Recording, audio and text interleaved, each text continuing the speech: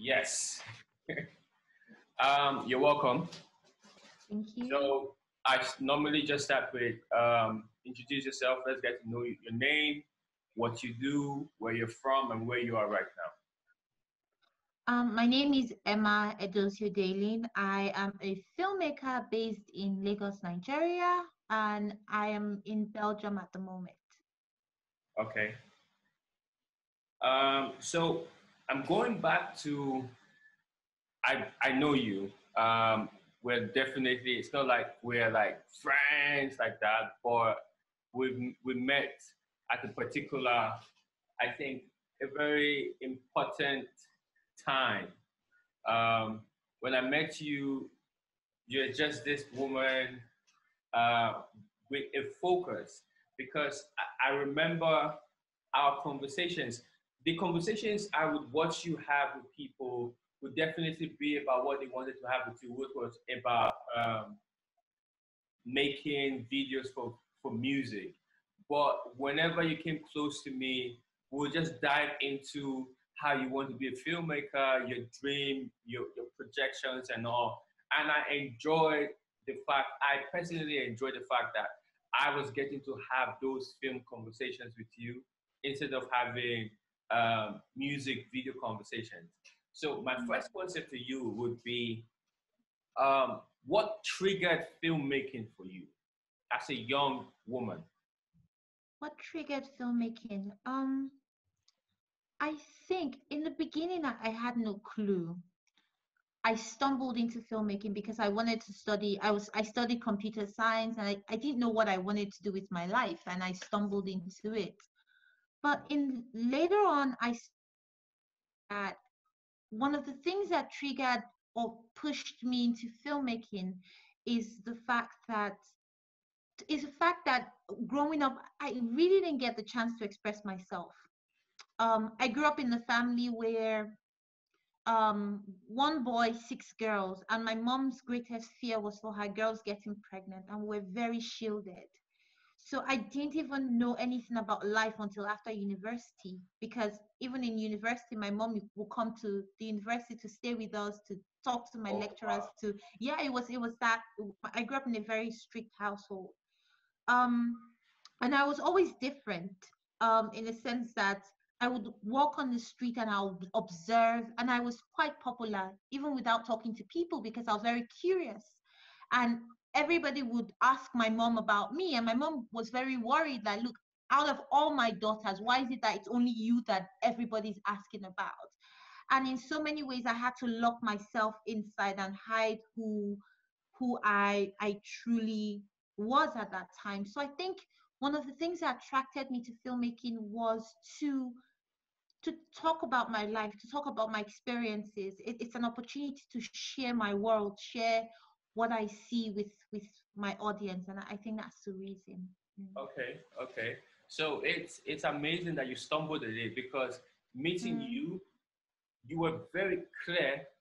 So the perceptions are might be wrong or right, Mm. but observing you, the young filmmaker then, it really was, I'm here to learn, you know, I'm here to collect the knowledge I need, but I'm not going to Mm. be here for long. You Mm. were really clear about that when we had conversations. And Mm. also you're really clear about, I'm not going to let anybody fuck with me. So where did Mm. that boldness come from? Where did that clarity come from? Um, I think the boldness came from the fact that I was in an industry surrounded by men, mainly dominated by men. And in order to survive there, I had to prove that I was 10 times better than my contemporaries. And I felt like I always had to prove a point. Um, it's a very, especially filmmaking in Nigeria is very, it can tear you into pieces in the sense that there's no kind of structure. And back then there was no kind of structure. And you sort of had to find your way. And for me, it was a struggle where I had to find my own way. And I knew that I had a short time to do that. And I knew that in order to prove myself and to have people trust me, I had to be 10 times better and constantly show people that, hey, I can do this. Forget my tiny frame, forget everything. So it was, I think, that drive to let people know that, okay, I can handle these responsibilities. I can do this work. That was what constantly pushed me to want to be better, to be like Clarence, to want to be like the people that were already making stuff back then. Yeah, that's nice. Do you think that you have um so for this is hypothetical. Do you think that now Mm. you were able to get that respect, or do you think that people still feel the way they feel when you were trying to make your points? I think it also, that question also boils down to the society. Yeah, As the young child, they always be looked at as the, as, oh, Emma, tiny Emma that used to work with us back then. There's always that sense of, oh, this is my baby girl director, this is my baby. And but I think that gradually I found new audiences that have helped me sort of like grow from that point in my life. And I don't know if I'm if yeah, I make any yeah, sense. yeah, yeah, um you tend to grow out of those relationships into yeah. new relationships that value you and value your worth. And I'm not saying that these people don't value you. No, There's no. always that, there's always that, oh, this is my baby, oh, Emma, I know Emma, she's this. But I've grown into relationships where people have come to trust me, trust my competence, and give me more responsibilities than Responsibility. before. Yes. Yeah. I hope and this is a selfish question. I hope Mm. um yeah, I hope I was not in I hope I made you feel no, it's serious. It's serious because I was very conscious of this back then. Mm. I hope I No, made you no, feel seen. no. I I hope think you did. You definitely did made me feel safe. You definitely, conversations with you were not about, oh, okay, oh, this young lost girl in this world. Conversations with you were about growth. Conversations with you were about, you were very practical. What is the next step for you? And those conversations that I had got me thinking. And I remember that, at some point, I found you weird, and I'll be very honest, because you were that's quite nice. different from the people. And looking back and reflecting today, I understand. You were very different from the world that I was in. You were very different from, it was more of a dog eat dog world, and you were more of a questioning, thinking, deep, intuitive person. And I was like, no, Ben, I just want to make music videos. And for me, it was a growth process. Yeah, But looking back now, I've grown into being into a little bit more like you, more reflective, more questioning the whys, yeah, as to just going ahead to do things. And no, you yeah, didn't. I think you were one of those people in my journey that in some ways triggered me not just to fall into the crowd, but to be yeah. different. Mm. Yeah, you see, listen, you were special. Like it's as I can still remember it clearly. I remember, and this is the reason. If you go back, everybody I felt was special. I made it a point to visit them in their house, to take moments to speak to them because my most influential artist is Tupac, right? And he Mm. said I might not be the change, but I was for sure trigger that chain, trigger Mm. that fire. And for me, this is if you respect, because I never look things from gender, but society forces us to look things from a gender perspective. But I just feel like if you truly respect people, you will look at their Mm. age, you will look at their Mm. sex, you look at their Mm. potential, right? Mm. And even for all these years, we never cross path. I always Mm. just thought about like, I hope she is pushing.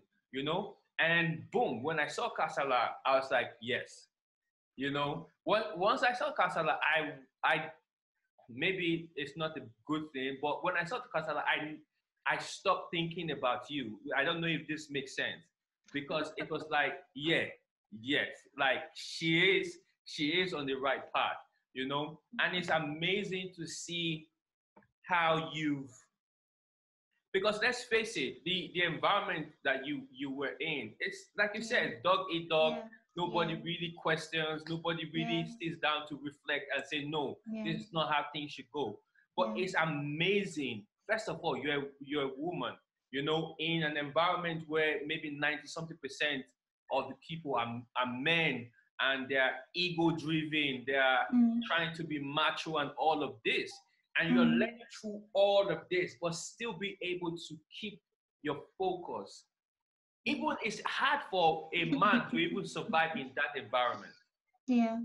You Yeah. understand? So, Yeah. so my next question is: so you grew up within a clique, you know, because Mm. that's how you survive. It's in Mm. Lagos and all. It's clique. Everybody's Yeah. cliques. Yeah. How Yeah. come even when you were within that collective, how come Mm. one of the things I never had to struggle with you never said, oh, this is my clique. Oh, you always made it clear, I am learning here Mm. to go somewhere.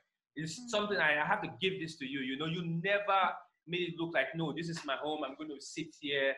No, Mm. you always made Mm. it very clear that you were on a journey.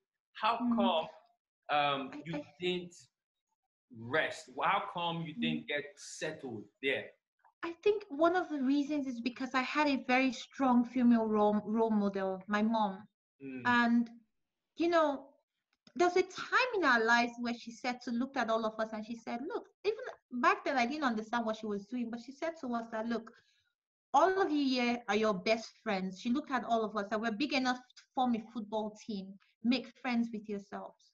So I grew up shielded with my sisters and I grew up shielded in that value of family, right? And I understood what truth was, and my mom was a very strong character. And I'll give you an instance. My sister came out with a very high score in JAM, and she wanted to study medicine in Ogun State University, and the school refused to take her. So one morning, my mom says to me, "Oh, let's go. We're going somewhere." And she wants to go meet this Dr. Kuku, who is like one of these big medical doctors. And she just walks into this reception, and I'm with my mom. I had no clue what she wanted to do. She walked into this reception and dressed really nice and said, "Look, I'm here to see Dr. Kuku." And the secretary asked her, do you have an appointment? And she said, "No, I don't have an appointment, but I'm here to see him." And my mom waited, and they finally let her into this office. And I walk in with my mom, and next thing my mom kneels down and she's begging this man that, "Look, this is my daughter's JAM result. She's the best. She got this high score." And the man was so shocked, and I was shocked. And she gave me this side eye, and I knelt down with her. Like, I was shocked. And the man said, "Madam," he got up from his seat and said, "This woman, dressed to the teeth. Please yeah. stand up. Please stand up. How can I help you?" And he wrote this letter to her and said, "Take this to Ogun State University. Once they see this note, your daughter will get admitted." And that was how. And I'd seen this, and this is not the first instance. I've had this role model of strength, of pushing boundaries, of fighting, of family. So when I got into that environment, it's I wasn't easily carried away. I knew exactly what my goals were. I knew exactly what I wanted to do. I knew exactly the things that I felt would distract me. And I knew exactly sort of like it was me filtering out based on the strong female role model that I had. This woman expected the best from me. This woman would do anything. And I can't disappoint my family. I can't disappoint my mom. And that was sort of like the foundation that I had coming into the industry then. So it was hard. It was really hard, because when you sort of make compromises, it becomes easier for you, and when you don't, you're like at the bottom of the food shelf. Yeah. Yeah. But I had this strong role model, and I had this strong background, and I had the support system from my family and my sisters, who were like my best friends. Yeah. And that was what really helped me. Yeah. We'll come to your sisters because I know Mm. how much of a support system they are. Yeah. But Yeah. it's the same thing for me. I had the same type of mom, like Mm. very laser focused. Mm. Once she made a Mm. decision, she Mm. would she would have everybody say no, that's not possible. And 24 hours later, she's made it happen. So I can Mm. clearly understand. I can clearly understand that. Now let's look at this, right? Also, when we met, one of the conversations I used to have then is how people need to um, stop making money the the center of every decision they made. And it used to be like, who are you? Like, how come you're changing? It was that was my transition now period of Mm. not chasing money, because when I Mm. came to Lagos, it was very clear the first few years I was on it. But then I just realized, oh no, I'm losing my path. This is not why I came here. Mm. I came here to impact. I came here to so that when you look back eventually, you're not just looking at things you created, you're looking at impactful things you Yeah. gave to society. So I used to have this conversation. And one I remember this night, I we dropped you in Sulere, and I think your sister was not around, and we had a little conversation, and you were like, "Yeah, I've realized that I'm not doing this for money." So Mm.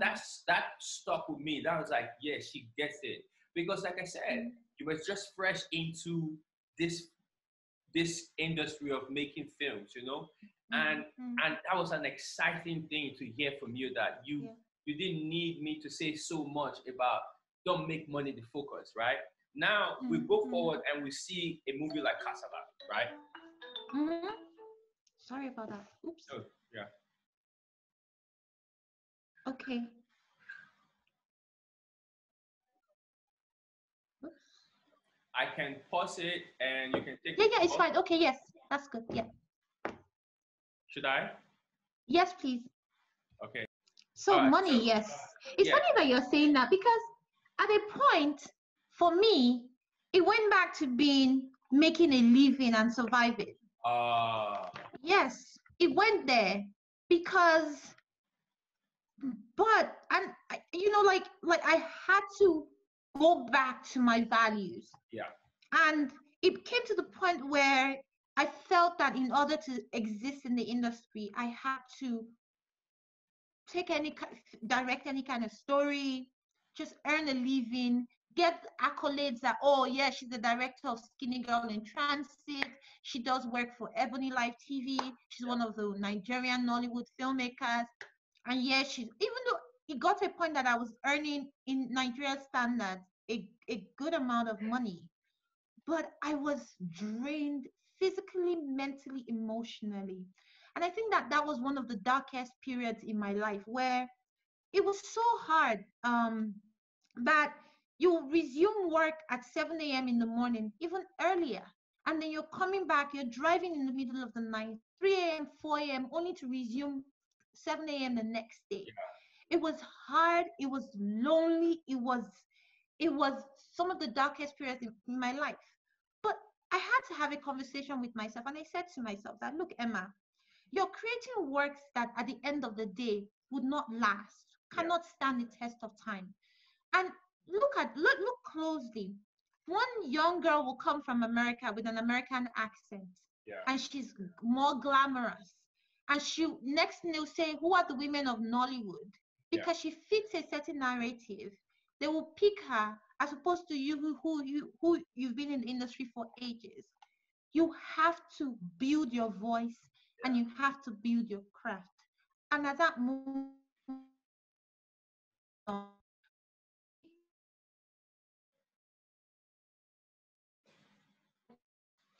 ground as a visual, the idea of Kasala came, and that's where I made the film, and that's where the whole success came. And it was a very big lesson for me that, look, you have to choose. Are you going to be a voiceless person, or are you going to stand for something and create works that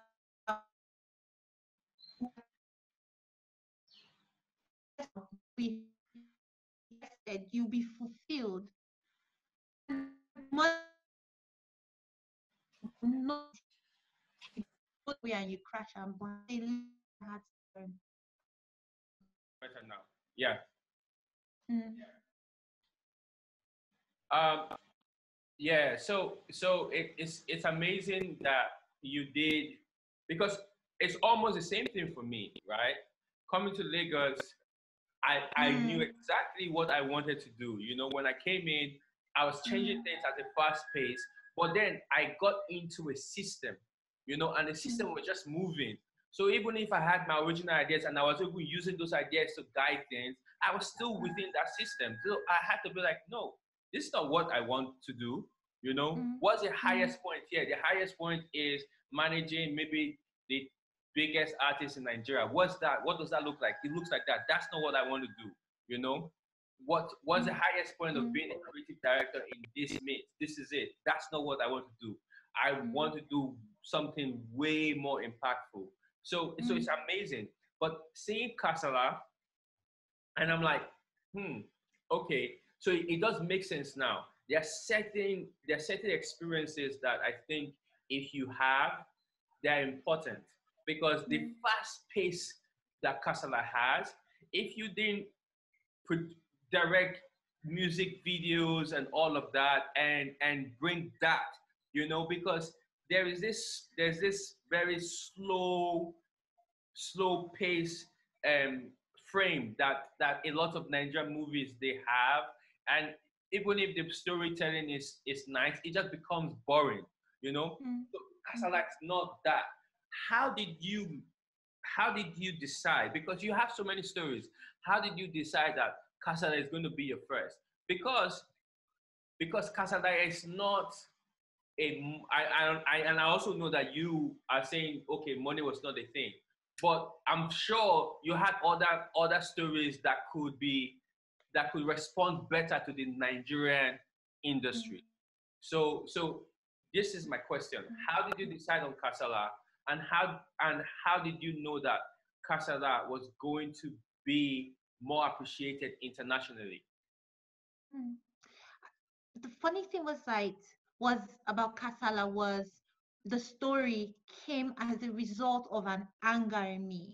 I Oh, wanted to tell it was an anger. Like I wanted to, I was done with women with Brazilian hair, American accent, living in Banana Island. I wanted to make something. And look, don't get me wrong, it's not Emma versus Nollywood. no, It's there's that Emma versus story. herself. That's fine. You see, yeah. I'm not fighting Nollywood. Everybody, I believe everybody has a right to create whatever they want to create, but it was Emma versus herself, right? I wanted to make something that was mine, my voice. And for me, it was an experiment, an exploration of everything that I had learned coming together to create this film, using what I had available to create this film. And that was where the idea of Kasala came. The idea of Kasala actually came from my work as a documentary filmmaker. I was working with a journalist, with a Bloomberg journalist, and we went into Makoko to film. Mm, And we were interviewing this village chief, and he pointed at his shack and he said, "This is my mansion. They gave birth, they born me here. I go die for here. You know, go fit carry me come off from here." And I felt that was extremely powerful. yeah, Like, and the sad thing about people from this community is that they're either the slapstick gate men, the dummies in the films, the house girls, yeah. but I could see the strength, I could see the community, and I could Different see, represent. yeah, very different. And I wanted to show this, the strength. And for me, Kasala is like my love letter to Lagos. Yeah, There's always something that will get you down. But at the end of the day, there's so many strong characters that rise up and it's back to survive. It's a constant fight. And yeah, you rise up and you're building strength. And that was the idea for Kasala. So it was a gradual process for me, right? I had no clue what was going to happen to it. I'd borrowed money, raised money, threatened to kidnap my sister's son, 250K dropped. you know, and then I made this film. I just made it. And Yeah. I didn't know what was going to happen to it. So I was like, okay, based on my relationship, let me approach the people that I know. And all the doors just kept getting shut on my face. No, no, this is not for our target audience. This is not for us. And then somebody said to me, why don't you put it in a film festival? And I was like, film festivals. Like, I just felt like I didn't qualify. Like Yeah. when you hear film festival, you think about, Martin Scorsese's latest release or something. I didn't think that I could break into a film festival. So I was like, okay. I saw this film festival, said, okay, send me your rough cut. We just want to see what you're working on. And that was where the magic started. They said they loved my film. When was I, how, I had to finish it quickly to meet the festival. And it went to Paris. And that was where the magic just started happening. And for me, it was a revelation for me that my voice matters. I'm on the right path. Yeah. There's always an audience for your work and they will find you. Yeah. It was a validation that, look, you don't have to compromise. And there's endless possibilities for you as a filmmaker. That's the story of Kasala. Yeah, and not to make people feel like this path that we've decided to take, it comes with Mm. responsibilities. Yeah, You yeah, also have to also embrace the fact that you might never be rich as that guy or yes, that lady or yes, whoever. yes, You also have to embrace that. yeah, It is that we come to this realization where we are satisfied with the work that we produce. yeah, If yeah. that is the epic, is that if this is where it ends, we are Mm, satisfied with it mm, because we mm, know what matters. So, Kasala, it comes back to representation. So for me, the work that I'm doing now is really because I'm just looking back and just looking at like everything comes back to how people are represented. For me, it's about perspective. mm, And that's mm, what I'm doing now, and that's what Casada is doing because Casada could have easily been a grass to grace story. mm, If any other director or some directors who direct movies in Nigeria, if they were to tell Casala, it would have been a mm, grass to grace. And mm, the idea that it sparks from the man, the chief saying, "This is my mansion." They bomb me, I could die here. People are passionate about the yeah, ghetto. People yeah, love the ghetto. There yeah, are people yeah, who want to leave the ghetto. That's fine. But yeah. the idea that the ghetto is the worst place ever, Mm. that's not the reality for a lot of people. It's funny that you're saying that because when the narrative that we've been fed and even we as Africans have taken is, oh, there's a boy who builds the windmill and then he saves his village and everybody lives happily ever after, or Yeah, the detective who uses hi-fi gadget to fight the criminal. That is not our reality. Our reality is that the society doesn't work, yeah, but they are very strong, dynamic characters within that society, and their struggle enough is powerful.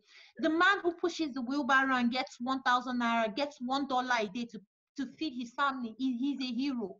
And the truth is that because a lot of young Nigerians do not see these representations of themselves on screen, that they are heroes too. That's why it's easy for them to be influenced. That's why there's a sense of hopelessness. And I think that for me as a filmmaker, it is my responsibility to show the average Nigerian, look, you're not the Oyibo guy who has a AK-47 who fights the bad guy. yeah, But the fact that you protect your family with a cutlass in the night to keep 1 million boys from your house yeah. is a story on its own and is strength on its own, and it should be celebrated on screen. And that's the way that my life has evolved right now. And you say yes, we know that we might not be rich, but the sense of satisfaction that my Yeah, work will I'm leave. talking about what people call material. Yes, Yeah, yes, that for me is my wealth. yeah. To see is that value for me is you can't quantify it. You That can't. you go to bed every night and you are happy. That is my wealth. that Yeah. I've been able to influence people, my wealth that I've been able to let young filmmakers know that there's another way. It's my wealth to have people come to me to say, Emma, thank you, because what you created has given me hope to create my own, that is my wealth, and a sense of peace, a sense of happiness for me that can never be quantified. Yeah, it's beautiful. It's always for me when I meet people from specifically now, it's the same everywhere. But when I meet people from Nigeria who share this insight, not just people who share the insight, but who are making practical moves, to bring their ideas into fusion. Because it's easy to say things, and when you go back home you just relax, and just go into what everybody is doing and everybody's saying. So now you are done with Kasala, right? You're going through Yes. all of this hustle. How does your family respond to that?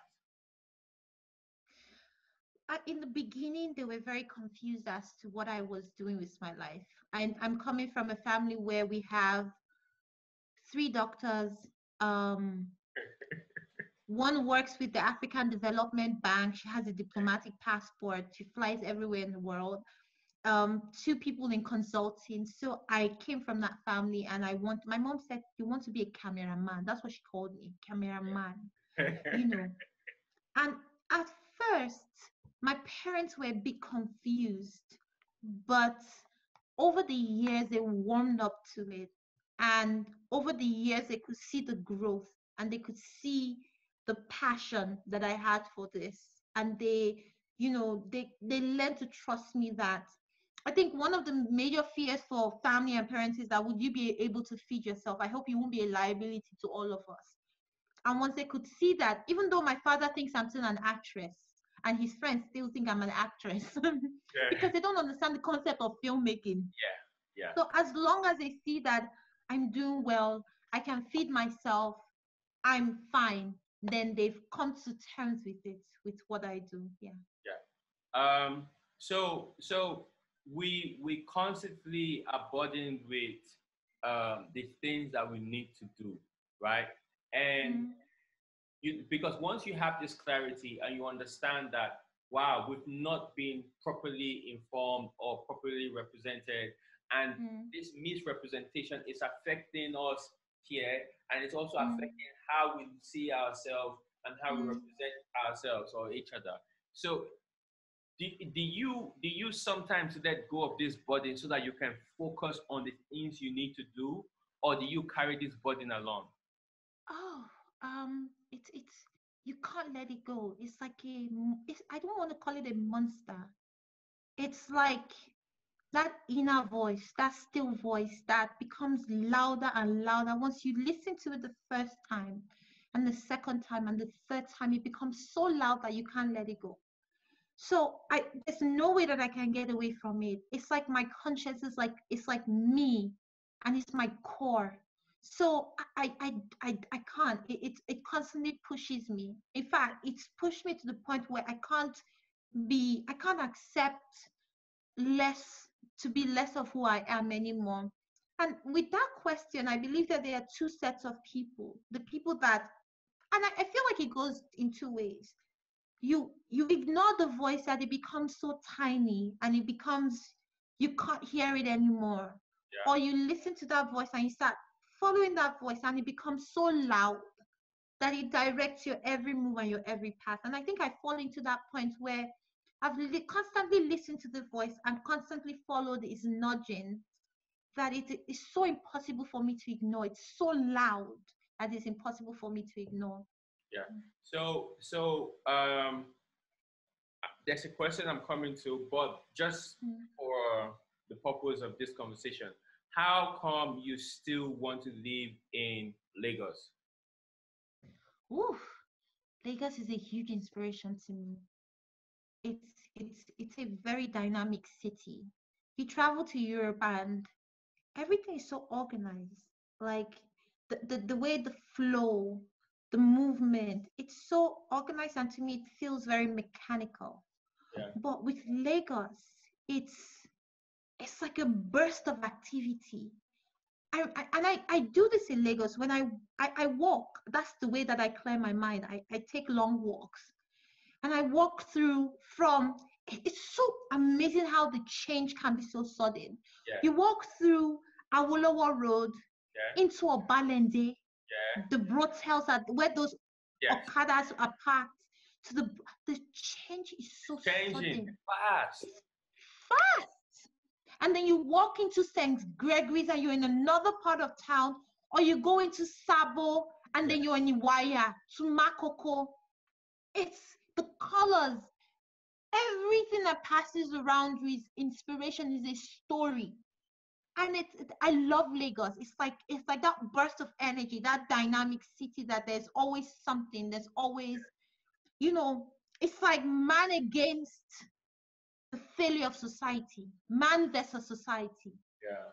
And every character, everybody is a unique, different, compelling story. Yeah. And that's why Lagos is that huge inspiration to me. Yeah. Lagos is amazing. I always tell people there'll never be a place like Lagos. It's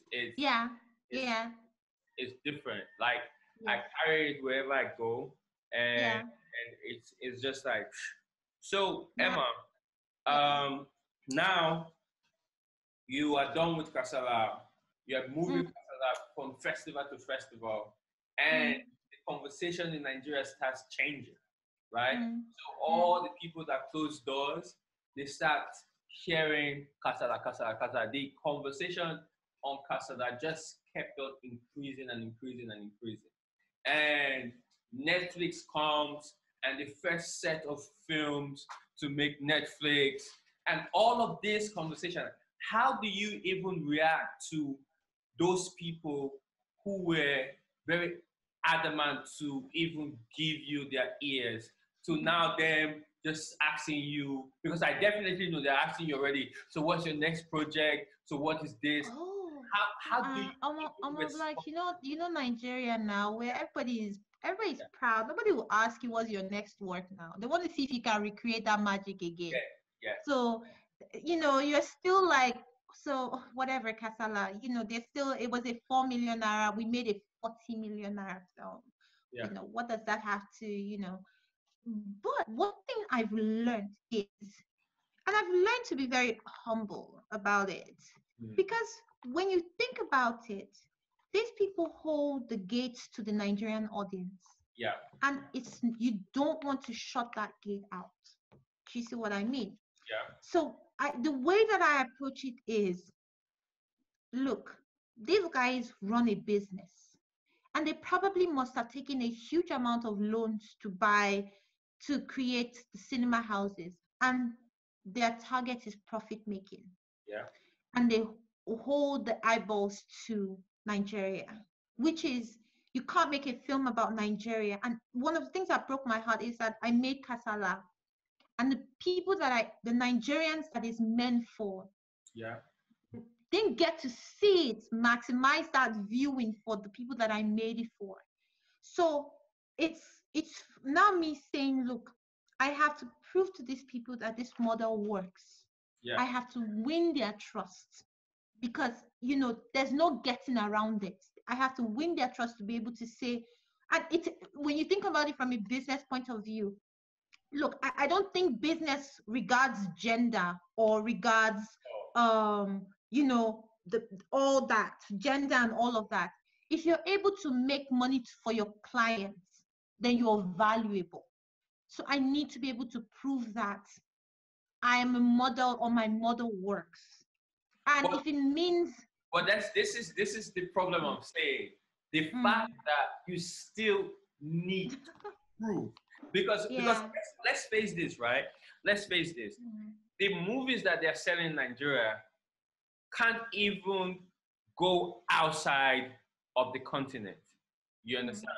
Obviously, Nigerian movies are big all over the continent, right? But these movies can't even go into the very critical festivals that would just tell you the truth, right? And your movie has been moving. has been getting the attention of very serious panels and all of this. So I feel like coming back home, they are supposed to be like, oh shit, okay, so we are waiting for your next project. The fact that that opportunity is not there. You're dealing with mindsets. You're dealing with people that have made wedding party and has grossed, this amount of money. So why should I bother about a film that just travels? What does that have to do with my pocket or paying the bill for my cinema? Do you see what I'm saying? Yeah. So it's mindset. Unfortunately, in Nigeria, we are more about quantity and money as opposed to value and growth, right? So what I want to be able to do is, look, and the truth is, what I've learned is that I'm not, okay, so Kasala traveled and did all these wonderful things, and I come back on, and a lot of the industry players are like, oh, okay, whatever. And I've learned not to make it bother me. Yeah, it shouldn't. And what I say to myself is, it's like, if this 4 million film can compete on this level, this is just the beginning. There's only greatness to come. And I would just face my work, focus on my work, create quality, and keep growing. And I'll be too good that they can't ignore. That is my motto. Do you see? Yeah. That's the yeah. Sorry, you go. No, you go. Yeah. That's the Spike Lee, Ava DuVernay motto, because for a long time Spike Lee was seen as a crazy person. And now when you look at Black American cinema, like, it's impossible if you remove his movies. It's just imagine how crazy. Then you come back here and see Ava, just being behind the scene, making things happen. And the movies, the stories she decides to tell, even with the power she has, because the power she has now, she can decide to tell all that story.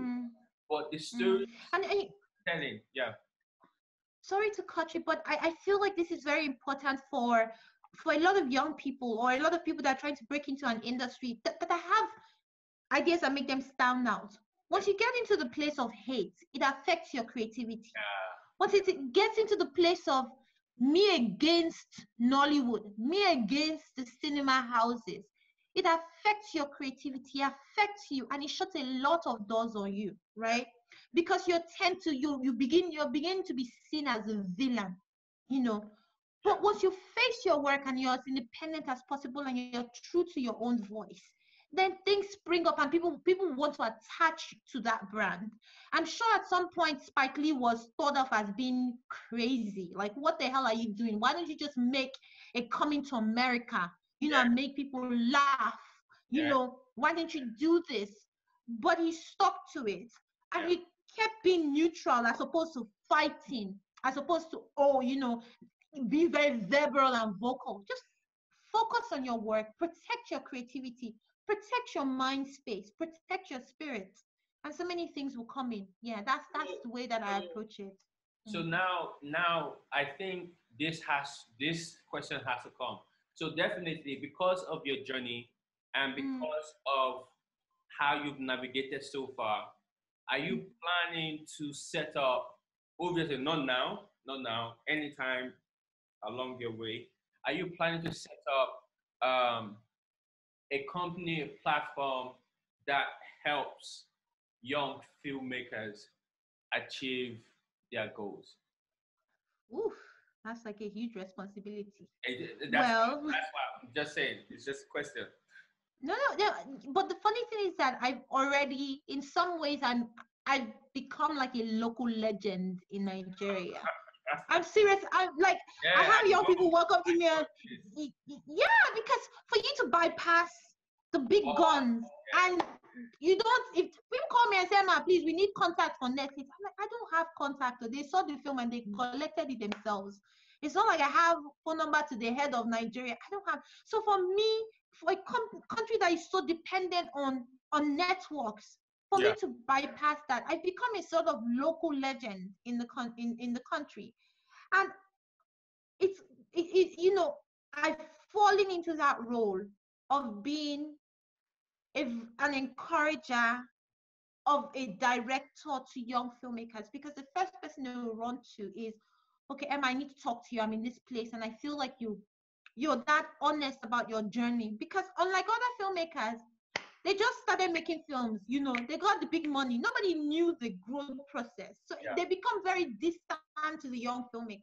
Yeah. So coming back to your question, it's a big responsibility, but I somehow, I think life has somehow brought me or brought that responsibility to my table, and it's something that I can't avoid, where I see the hurt in these people. I can emphasize with these people, empathize with these people and the journeys they're going through. And I see this young person. I remember my days in capital where I didn't even have enough money to take transport back home, to get a bus back home. And I see and empathize with these people, and it's sort of like I've become like a, you know, a person that I can't, if I do all I can to help or direct or to guide these young filmmakers. Yeah, yeah. I always say it's a decision you have to make whether you want to take that responsibility or not. Yeah, I feel yeah, like personally, if you move different, it mm, comes with a responsibility to help others who want to move different. yeah, Whether you're yeah, starting a platform, whether you're making yourself accessible, whatever mm, however you decide to take that responsibility, I feel it's a mm, natural responsibility that comes with how we move and who we are, mm, you know. mm. I mean, But I want to, yeah, in, can I say, in the film industry, there's always this thing where when you started, because equipment are now more cheaper. yeah, Back then, you couldn't, before you touch a camera, you know, hey, you have to watch the director's dress. You would, you know, you would run errands like crazy. You would drive the car, you wash it, you know. And because I've been through that journey, and I not necessarily that bad. I had some fantastic mentors, yeah, you know, but it was a lonely place for me. And it was a lonely place for me as a female. Look, Clarence was amazing, but there's certain places where he could relate to me and to guide me. Maybe basically because of his background. I had to learn the ropes myself. I had to constantly keep making decisions. And I'll give you an instance, right? It's so easy to to get lost in the crowd in the entertainment industry. It's so easy to get swallowed up or get swallowed up in this fame, in this wanting to be amongst the famous, and especially in the music video industry. And you know, there's hardly anybody who would back then who could talk to me to say, "Hey, Emma, this is the right path. You face this, face your work." These were conversations that I had to tell myself. And when I see young ladies in this space struggling, there's no, you know, it would be inhuman of me not to help. It would be, you know, it would be it would be sheer wickedness not to. A young girl walks up to me to say, "I'm facing this problem. How did you deal with when a man wants to sleep with you?" yeah, And it's a very peculiar thing, because you can't say no, because all doors shut yeah, from you. How do you maneuver? And you know, you tell her, okay, look, you have to make yourself the best on the sets, but make yourself also unavailable to these yeah, people. How do you, these intricacies that I had to learn myself? yeah, It would be wicked of me not to help these young people. And you know, this responsibility is automatically thrown on your laps as a yeah, person. yeah. Because it's something that when I talk to a lot of women now that I encountered back then when I was deep Mm, into the music industry, some of mm, like one conversation that we keep having is you were one of the person who never brought presented yeah, sex as this yeah, because yeah, it's something a lot of men hide from, but it's a fact. If you're the yeah, entertainment industry is yeah. women are already having it bad in Yes. In society. But Nigeria, the yes. entertainment industry is Yeah. like I can't even explain it. Like And you know, the sad thing is, like, I kind of feel like the Me Too movement does not work in Nigeria. because our society is not ready for it. Yeah. In the sense that, first things first, our justice system is flawed, very flawed. So your approach, you have to approach this kind of things in a different way, and from the point of being strong. Look, it's like your values have to be set from the get-go, that even if I perish, let me perish. I would not do this. I would walk away. Yeah. That's the thing, because not everybody has that strength. Yes, and yes, and that's the thing. Not everybody has that strength, and that ties back to it. It's going to be very inhuman of me when I see somebody struggling and being vulnerable in that point. How do you guide this person and help her remain relevant in this industry without compromising her values? Yeah. I just want to, before I continue, I just want to say, if you ever are doing workshops or even just private guidance or whatever, and you need different hands, I'm always open to help. If you need me to just speak to anyone, or because this is a continuous thing, and it's not changing anytime soon. You know. But I just also want to tell you that it's been amazing just observing you. It's amazing, because looking back and now being where I am now and looking around, there are not a lot of people in the position that we are in. And you know exactly the position I'm talking about, because you can fly around the world and still come back without having a rich experience. And you can fly with first class and you still not have a rich experience. And you can fly with the lowest economy and you will gather the most experiences. Like when you come back, you'll be rich internally. And it's just amazing to see you here, And I just want to say, just remain focused, I'm always here. Don't forget, I'm always here, because this is the battle that we're fighting. Now, if there's anything you want to ask me, I'm also open. Oh my God, I have a lot of questions. Why Ghana? What happened to you? You disappeared for a long time. What happened to you? Why Ghana? You just disappeared and then you reappeared. And I see these conversations. What is it? And what is the end point, right? It's easy for me to say, and sometimes you can't really define for people like us what the end point is. It's like evolving. But for films, it's easy to say, okay, this is direction she's going to. What direction are you going with your conversations and with your life right now? So many questions.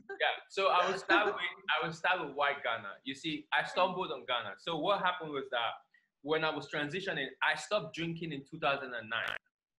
Okay. Right? I stopped drinking alcohol because I realized that to transition the way I had to stop drinking alcohol, right? Okay. So when I stopped drinking alcohol, my circle just started reducing, right? But I also knew that I had to recenter, refocus the energy that I have, and Lagos was not it. So the question was, okay, where should I go to? I wasn't going to go back to Benin to refocus. I wasn't going to go to any other state because I love Lagos, right? Then I paid a visit to Ghana to do a project. And I realized, oh, okay, this would be the best place to refocus, So what I did in 2012, because I reduced everybody I was managing, I was just managing one person, then I was still deep into managing, creative directing, and trying to produce from a musical perspective. So I brought Billy and the Extreme Volumes here, and I brought them again the second year, that's 2013, and I was like, I would like to stay here and find the sound that we are chasing. Because Lagos brings distraction. So if you're trying to restructure and retune music or any form of creativity, you need time. And I knew that I needed 2 years to help the musician I was working with redefine the sound, because musicians are always creative, but I knew what I wanted. I knew the direction I was going, and I was the only one with clear vision of where we're going to go to. So I brought everybody here, and we stayed 2.5 years. We were just doing live musical rehearsals, like every 3 days, 3 days in a week. That's what we're doing, you know, and for 2.5 years. And this is what I had that time to go away. Because in Lagos, everybody would be like, okay, let's do this, let's do this. It was a lot. And saying no every time to these people who counted on me was so to just disappear and go into nothing, which was Ghana, and just refocus and restructure. It was then I realized that, yeah, music is good, but music is not the tool I want to use. You know, I am very, very concerned about representation, and that's why. Sorry, Salam. You say? Oh, my alarm. So I wanted you to use my alarm. Sorry. Okay. Yeah, I'm very concerned about representation, and that's why I was making the music the way I was making it. But then I realized that I want to be able to create at a very large scale, very flexible, not restricted to anything, you know? So I was transitioning from the company, which is Blank Creation, which is music, entertainment, and I was transitioning into just telling stories, you know? Which now is the platform that I run, which is the Art Concept, which is a documenting and archiving platform. And the goal is to document and archive Africans and Black people, just telling their story, just like we're doing, you know?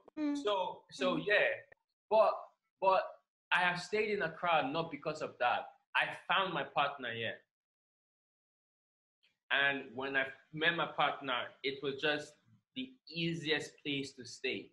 But I'm always moving. So now I'm moving again, you know. So where are you moving to? I'm moving to London. Okay. Yeah. So it's going to be London, Accra, Lagos. It's going to be like that. But I feel like this is me, you know. And I want to be able to just travel, because I want to travel a lot within the continent, and it's very expensive to fly from Lagos or Accra around the continent. It's very cheap to fly from Europe. So that's where, so far, it's taking me to think about it, transitioning from 2008, you know, to now. So it's taking that time to restructure and change every single aspect that I needed to change to be this person now, you know, very, very, very aware of my immediate surrounding. Yeah. So what is the future? You gather all these conversations. What do you want to do with it? Yes. What do you see yourself doing with it? It's an archive, you know. Okay. So now there are different platforms, you know, but they are more like media platforms, right? Okay. But this is an archive of documented conversations. But these conversations are not controlled by any person. Like, for instance, you are telling your story, right? This is not directing, this is not scripted or anything. And I'm having different types of conversations, right? But eventually, it's not going to be just me having these conversations. Eventually, we're going to have people donating conversations, people donating documents. So I'm documenting towards building an archive. But the archive is not just going to be digital. So the goal is to be able to have physical archives where you can come to Lagos and walk into the archive and see thousands of conversations. So let's say, right? And you know, it's good that you're doing that. Sorry to cut you, because we have a history of covering up things. Yes. There's no talk on Biafra. There's no archive for me to go back to hear honest conversations about this. So we have a history of not speaking, to burying things under the table. So I think it's quite interesting. Yeah. We fear confrontation. That I just feel like humans fear confrontation, right? So, mm, and when you look at historically where we're coming from a lot of pain. mm, So, mm, any point of trying to open that container, mm, a lot of people mm. are not ready to face You that. know, and that's why I think Nigerians party the hardest, Yeah, because there's a lot of buried yes, issues. yeah. We party the hardest, we spend the hardest, Yeah. we drink the hardest. Say We party when and you forget. come into Lagos, you feel that tension. Yes, yes. So that's it. So the idea is I want to end up in a classroom, but completely I want to. So there's this larger conversation where scholars, academics are looking at who who should tell a story, right? Mm, Who mm, authenticates what knowledge production is, right? mm, So for a long time, white people, specifically white men, mm, have told mm, our stories, and mm, they still, mm. on a large scale, control the telling of our The story, narrative, financially, yes. creatively, or whatever. So Have you seen Queen Sono? no, Oh my goodness, you should watch it. okay, I would definitely Yeah, do that. it's another narrative Yeah. one. Yeah. Mm. So it's this. It's I'm also in the on the path of entering into that academia space, and with all of these conversations and saying no, representation matters, identity matters, Mm. storytelling matters, but who tells the story? For who are you telling the story for? Because, for instance, a black person from any Europe, America, Asia could come to Nigeria and tell Kasala. They'll tell it different. Mm. A white Mm. man or a white woman could come and tell Kasala. They'll tell it different. So you see, Mm. perspective is different. And who Mm. you're telling the story for is different. If you, Mm. Emma, if you're making Kasala and you wanted to tell Kasala for an international audience, it would be different. If you Yeah. want to tell it to Nigerians who are based in Nigeria, it would be different. So Yeah. all of these nuances, affect how stories are told. And I am Mm. just in this journey of telling story from every perspective as possible. So the goal Mm. is to try and expand our narrative as much as possible through this documentation, and maybe even one day stereotypes will be reduced. Mm. Mm. Who knows? Mm. It has no, there's no end goal because It, I feel like if you're archiving and documenting and you have an end goal, then you already are controlling the narrative. it's a much needed thing right now. It's a Yeah, much needed conversation right now. yeah, It's a much, especially in the digital age where the lines are being blurred, yeah, right? Content is like it's everywhere. yeah, So how do nobody everybody just consumes and nobody wants to know or pay attention to where it's coming from. yeah. And this is a time where Africans have to be able to own their own aspect, own their conversations right now before it gets out of hand. One of and I don't know what I was very disappointed with the Black Panther, because for me it felt like a Western representation of what Africa should be. Do you understand? But Emma, Um so this is what I'm talking about, representation, right? Who you are telling the story to, it matters, right? Because mm, for us, when we see you and myself, right, when we see black, ah right, we're just like, nah, that's not mm, us. But if you mm, look at the younger generation of Africans who are based here, who have been watching Iron Man and all of that, they're mm, excited to see mm, that Black Panther. If you see mm, black people abroad, they're excited because it brings them closer and closer. So the mm, audience also matters. It influences how you tell the story. This is the reason why mm, we have to tell our story. And this is the mm, reason why it's mm, important to also remember that when telling this story and capturing this representation, it's important to remember that also we are also the audience. We also want to Yeah. know about ourselves. So Yeah. it shouldn't be controlled by the audience with the most financial benefits, you know. We also, it's Mm. important to tell our story so that we know where we are coming from. We know who we are. Mm. We know where we are going to, Mm. you know. Mm. Yeah, Mm. Mm. Mm. Great. yeah. So I Yeah, I mean, yeah, this can go on for a yeah. long time because I still have my. Don't worry, but this can go on for a long time. But you know. I Mm. think we are on the same path doing different things because it Mm. comes down to representation, it comes down to Yeah. identity and storytelling. So Yeah. Emma, thank you for Thank me. you so much. Thank you Yeah, so much. Thank you. yeah. Thank you. All right. Let's keep communicating Sure. outside Sure. of here because a lot Sure. is all Sure. right. Sure. Bye. Take care. Bye-bye. Bye.